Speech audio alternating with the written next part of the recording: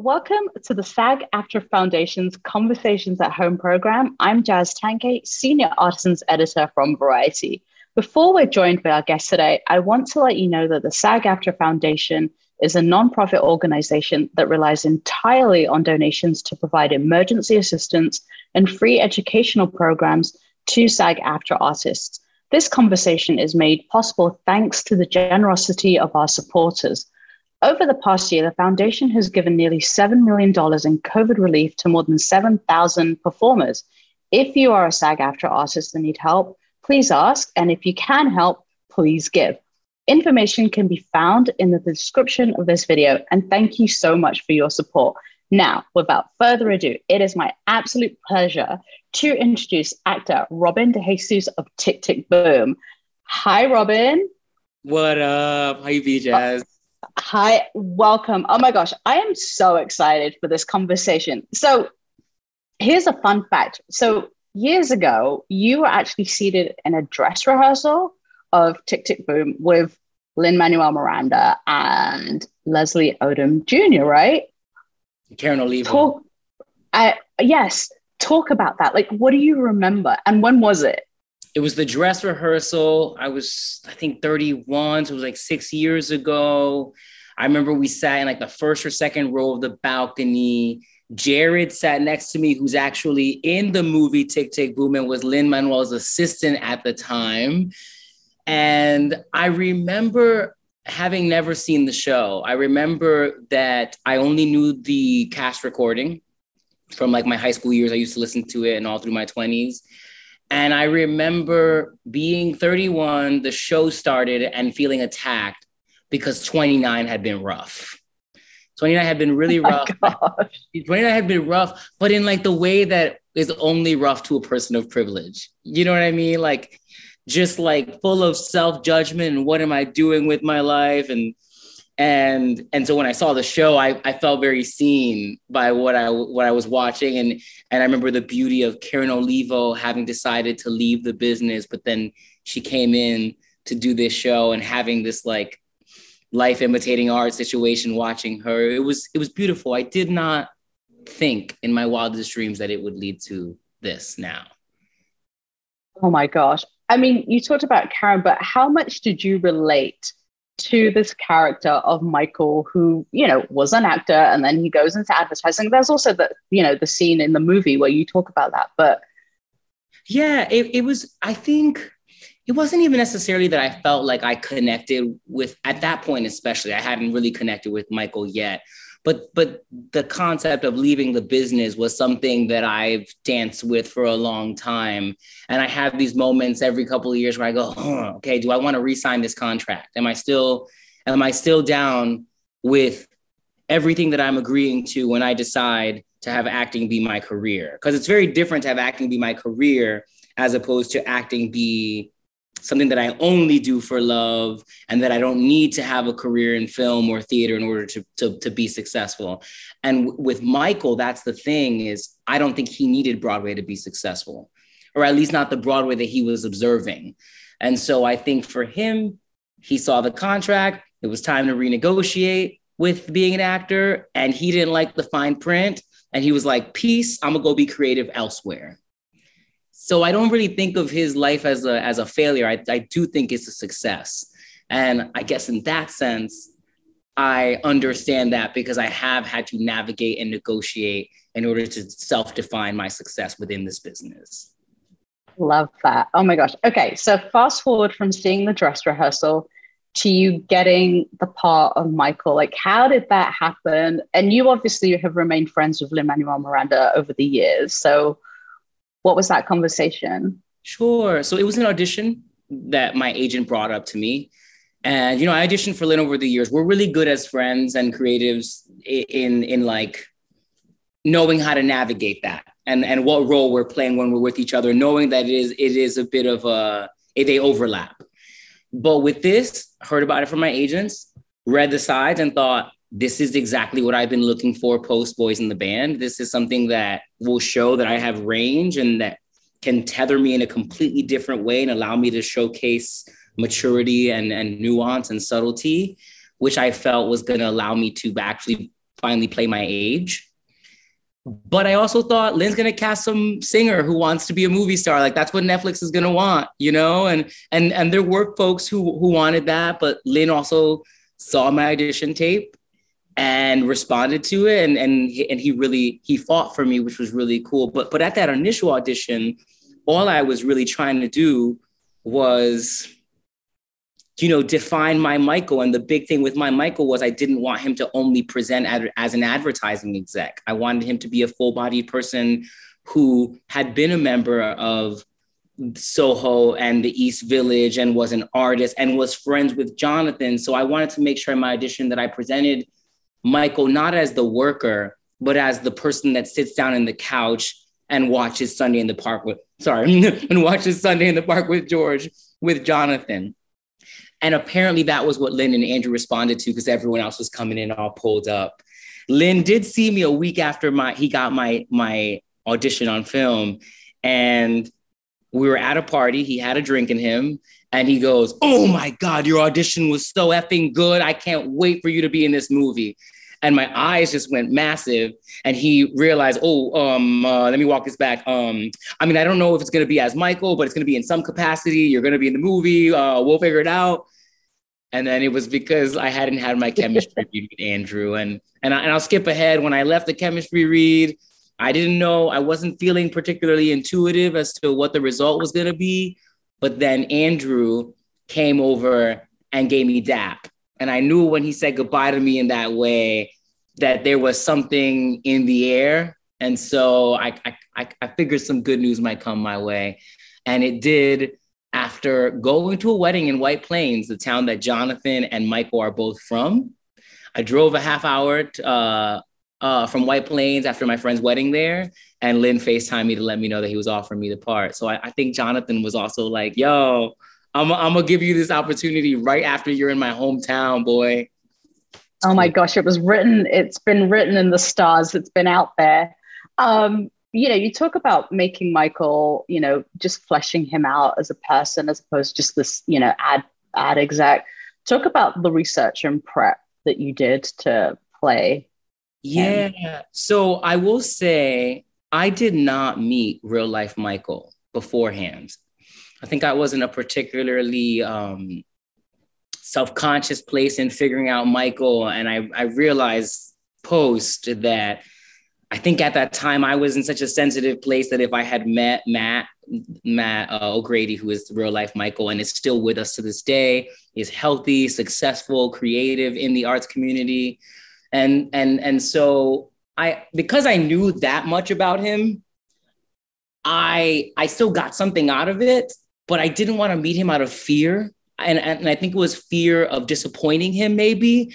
And so that was a part of my process early on, was working through that, you know, thinking about the 90s and what it was like to be an HIV positive Latino in that time period, thinking about where am I going to get my energy on the days where I might not be feeling it. And so there's a lot of table work. And that's what I was actually going to reply with, but I'm going to skip that because I think there's something else coming through now, which is, you know, obviously I went through the scenes, I learned the songs, we worked our tails off doing choreography, but there was a spiritual element that I really wanted to focus on. And there was a calling in of Jonathan and his spirit. And I really do believe that good art is just a reflection of divinity. And so I just got to do what I got to do to be present and there in that scene.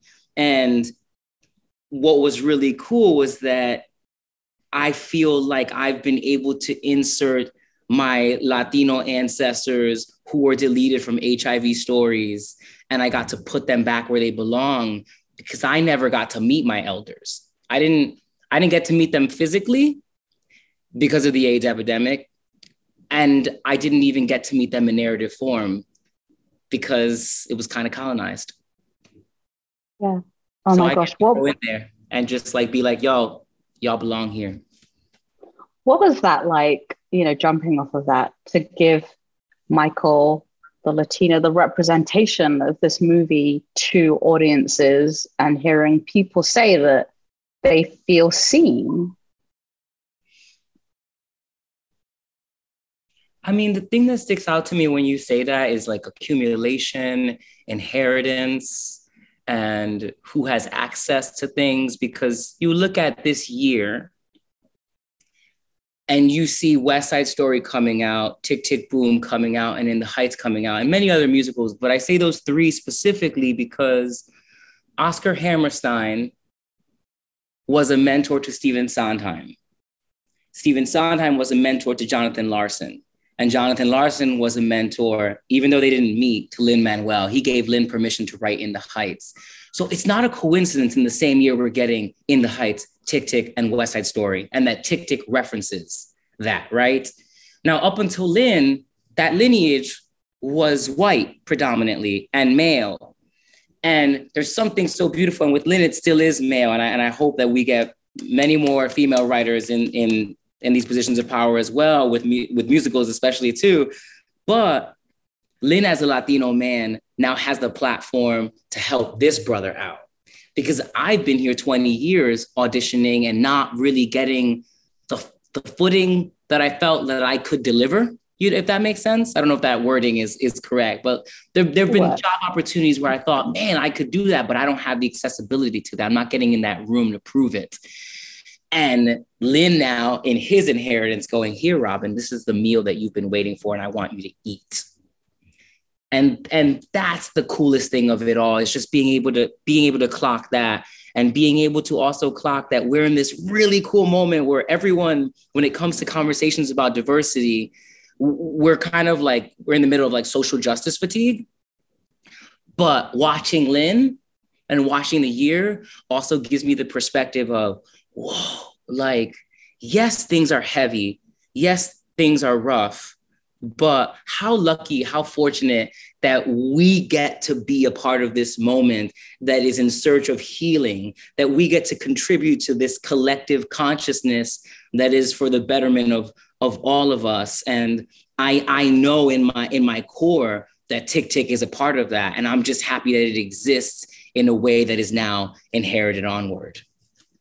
And it's a global audience because it's on Netflix around the world, not just in America. You talk about working with Lin. It is crazy when you watch this film and you're like, this is his directorial debut. This is like his first film. What was it like working with him as a director and being a part of this history? It was great. It was great. And I think ultimately ended up being really healing for me, because Lin, as my friend and as such a great leader and as someone who centers joy and fun while at work and getting the work done while being in that great environment, I think it allowed me to really like gain a new perspective. In general, Lin, I'm always amazed that I keep being amazed by him and all of his brilliance. Because I look at my friend and I know he's a genius. Then I work with him as a director. I'm like, whoa, like I didn't even know that like there's another room in the house I didn't know existed, right?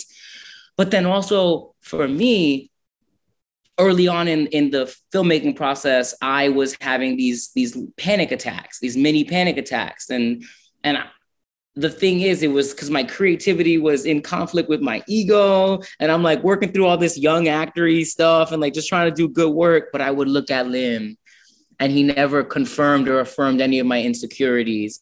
I'd look at Lin and I knew that if I was having a particularly down moment, when I look at the energy and the spirit that he centers and its infectiousness, I know that whatever I'm bringing in is probably not of service. And there's no real place for it there. So there's something about it that just, his presence allows you to just get back to the work because he's just living. So I don't know if that makes sense. And I will also say that there's a level of comfort he gives me in being able to just speak Spanglish on set, in just talking the way we talk. And like his direction to me felt like being on the couch, as cheesy as it sounds. And it just allowed me to get in there and do what I need to do and get the work done. Oh my gosh, I love that. Okay. You mentioned choreography. Talk about the prepping and the choreography for No More and that number, you're running up and down the stairs, or actually, talk about shooting that number. Yeah, yo, kudos to Ryan Heffington, our choreographer, who's so wonderful. And we spent months on that choreography, especially because of the shutdown. We rehearsed for 3 months and we started shooting. We got 2 weeks. We got shut down, closed for 6 months. We rehearsed a couple months and shot for a couple more. We had a moment to really like marinate on the choreography and relearn it. And it was so hard. And I'm saying this as someone who comes from Broadway. It was so hard because from the technical aspect, what we were trying to achieve in my number was this slow motion special effect where the choreography was in slow motion, but the words that were coming out of our mouths were in real time. And the only way to achieve that was to do everything like 4 times the speed. So now we're rehearsing how to dance, act, and lip sync at this speed. For choreography that's intended to be exciting in slow-mo, you're now having to do that choreography like at that crazy speed. So it was kind of a great way for me and Andrew to just like get in there and get scrappy and really learn each other. And ultimately, it ended up being one of the funnest days on set, specifically that last segment at the end of the number where we're in the lobby of my building. I think we shot that like 21 times and only 2 takes were good. We're like, or were usable, but like we got those 2 in and to get those 2, we just had the best time. Oh my gosh. You mentioned the pandemic. I mean, what was that like for you just as an actor where, you prep for a role, you start, and then, we have this thing where you're no longer able to be in this character because there's no productions. And then to go back to him, 6 months later, talk about how challenging that was.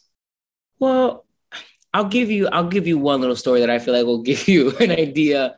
In many ways, like it was good for certain things because certain aspects of the character got to marinate even more and like really I got to figure out more stuff.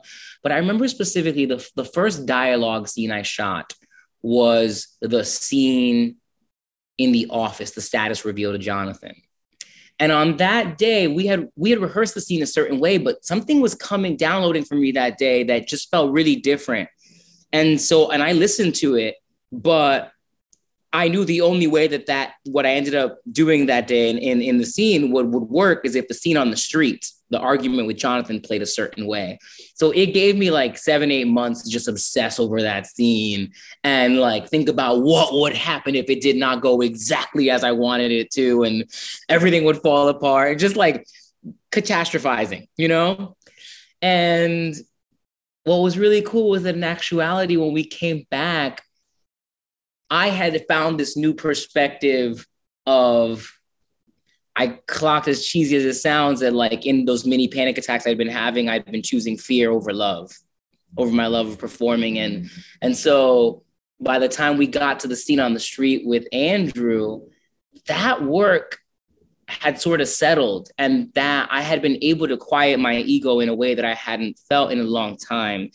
And so that scene on the street, I remember that day thinking, oh, there's a divine presence on this street right now, because I feel magic happening. And I looked at Andrew and he felt the same way. We didn't say anything, but we felt the hair standing up. And I don't know that would have happened without the shutdown. I don't know that would have happened without me taking the time to ask myself questions and questioning where I was spiritually, and just continuing healing, because we never stop.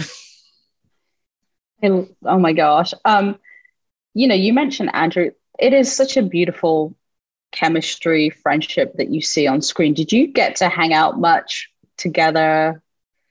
Like talk about. Yeah, that's the cool thing about doing a musical. When you do a musical, rehearsing is unavoidable. It's a part of it. And I think that those rehearsals and being able to watch each other, how we learn, because as an actor, oftentimes like memorization is something you do on your own. So no one really knows your process. But when you're learning choreography, you're very vulnerable. And I'm not someone who's a dancer first by any means. And Andrew's someone who isn't a dancer. And so it's vulnerable. We're learning each other. But that also allowed us to just have our guards down And that allowed us, and also just dancing, touching each other, and the waltzing and everything. You're in each other's personal space. And I think what came from that actually was we were able to showcase intimacy between two men in a non-romantic way. Two men, one of whom happened to be gay and one of whom happened to be straight. And this really cool thing happened afterward where we thought, oh, no one's ever really modeled that for kids before. And so that's probably one of the things that I'm most proud of within the film. But also working with Andrew is like, I felt like I unlocked something in many ways because I'm coming in as someone who I feel like I'm in my come up. And I feel like I'm looking at these celebrities and thinking, well, what do they do differently? What is it about their acting? What is that it factor? And, you know, I clocked that it's working your tail off. It's like working really hard. And I do that already. So I just got to keep doing what I'm doing, you know, and the rest will align. And then I guess the last thing I'll say is, you know, working with Andrew was also really, really great because it's not always that you get to work with someone else who's a mystic in many ways. And so it was really cool as a believer in divinity and divinity showing up in my creativity. It was so nice to share that with him. It was so nice to be able to look him in the eye and know that he felt what I felt, but we're not going to name it because all we want to do is just stay in it. It's corny, but it's like, it's spiritual and religious. Yeah. You mentioned Sondheim, and obviously there's so many beautiful tributes to him in the film. Sunday, of course, which we will talk about, but let's talk about the voicemail. You know, Lynn mentioned he had, you know, Sondheim actually re-recorded that. What did Sondheim mean to you? And what was that like hearing his voice, especially after his passing? Like, what did that mean to you? Well, I mean, Sondheim is like, he's like the elder that everyone looked up to. You know, he's like the head person in the village, you know, when you're a theater lover. And growing up, I remember there were certain shows of Sondheim that I immediately clicked with, like Into the Woods. But then there's something like Sunday in the Park with George, where the first time I didn't get it, but something told me to watch it again. And I found that so interesting that his work, I might not initially like it, but I knew that it required a second viewing. And when I watched the second and third time, I became obsessed with Sunday. It's one of my top shows and has top 5 shows, and it has been since high school. And there's something about that man and his brilliance and his lyrics that it's just always entertaining. He writes in a way that is so incredibly stimulating, and you think it'd be difficult to keep up, but it's quite the opposite because he just keeps you on your toes. My first film ever was Camp, and Sondheim made a cameo in it. And so it's like really weird now to have this, because in some strange way, Tick Tick feels like another kind of debut for me in my career. And so the fact that he showed up again kind of makes me feel like it's a bit of a, Puerto Rico Latinos, we say, tienes un don, like it's blessed, it's anointed, you know? And that last voicemail was originally Bradley Whitford saying it. And Sondheim himself was the one who asked Lynn if he could re-record it because he didn't like the words. And Lynn said, well, that was what you said. And he was like, no, I want to do something else. And he just sent a voice note, and Lynn used it and put it in. And I can't help but think that it's just like this blessing that we got, this last little message to be proud. Ooh, Yeah. Such a gift. It is such, yeah. Were you on set for Sunday when that was being recorded? I wasn't there the day that Bernadette was there, and that I was there, but I didn't report to set. I didn't know that I could just go. Lynn was like, "Yeah, dude, like I got space for you. Don't worry." So by the time I was able to watch that day later on, I'm very happy to say that I got to watch Mr. Andre Shields, Mr. Chuck Cooper, Howard McGillen, and the always beautiful. I don't even want to say beautiful because it almost sounds condescending, but this like ever powerful Felicia Rashad. And that was so cool to just have my chair kind of be like 2 chairs over from her and just like watch her prep and have this moment. And then all the work that went into creating that moment. Lynn could never shoot more than like 2 or 3 people in one take. And so everyone quarantined to various degrees. And the people that really, really couldn't quarantine at all, they had to be shot separate individually. So Lynn then had to take 6 different shots and layer them in. But watching it specifically with a Broadway audience, which I got to do as well, was so cool because everyone went back to being a child. There was that breath that Andrew takes right before the first Sunday when the silhouette forms. At that Broadway screening, when he took a breath, the audience immediately inhaled with him. And then when they heard the S from Sunday, they all went, like it was like a primal sigh / moan, because that's what Sondheim does for us. Like he is like puberty. He's like the first time that the joy of like theater that you feel it in a different level and intensity. And so he has this special place, and what he unlocks in us is like that true theater geek nerddom fan, which is what that moment's all about with Sunday. It was such a moment at the AFI premiere. Like the applauding for every cameo was insane. And like you said, it was like being a kid again. You've talked about theater, and how is it different, performing for a role on Broadway or on stage, like 8 times a week versus, playing something like Michael? Like, what is that process like, or how does it differ? Yeah. So, I mean, I actually am someone who I feel like my process isn't really that different for film and for stage. I actually feel like for a long time as a theater actor, people would always say, oh, if you're a theater actor, like you have a tendency to go too big. And I felt like for years on camera, I would actually go too small because I was correcting so much that I would go too far. And so now I've found that I don't know, I feel it, whatever the thing is, I feel it. What is incredibly different though is the editing process. On stage, we're in that wide shot the whole time. So I have more control over my performance, and I'm able to sustain relationships with multiple characters at once because the audience can just see more. Whereas on camera, I may have a moment with another character, but if the camera's not on both of us, then no one's gonna even know that existed. So the big difference ends up being just like, let me word this better. It just ends up being editing. It just ends up being that I have to give up control and that then someone else gets to define your thing. Yeah. I love that. Okay.